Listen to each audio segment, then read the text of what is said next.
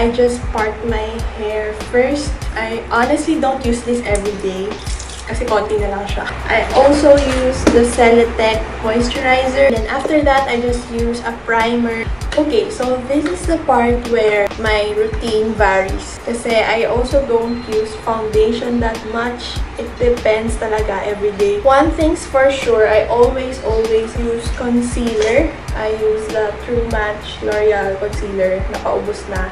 And ang tagal din maubos. Ito yung ka-shade ko. And then for this one kasi, is a bit light for me. On the days na meron akong breakouts, I don't use foundation just because I thought na mas makaka-harm lang siya ng skin. So I just move on. We move on. So for today, I think I should use this one lang. And then I just leave the concealer like this for a few seconds. Dito ako tumatagal sa kilay because hindi sila pantay. But I know that eyebrows are supposed to be sisters, not twins. Now I'm just going to blend my concealer.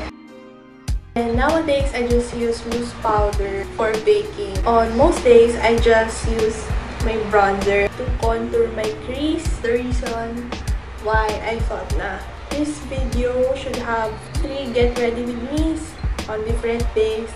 It's just not organized. Iba-iba siya every day. And then after that, I just use the Baby Lips lip gloss. That's honestly it for today's look. And I'll just see you guys tomorrow.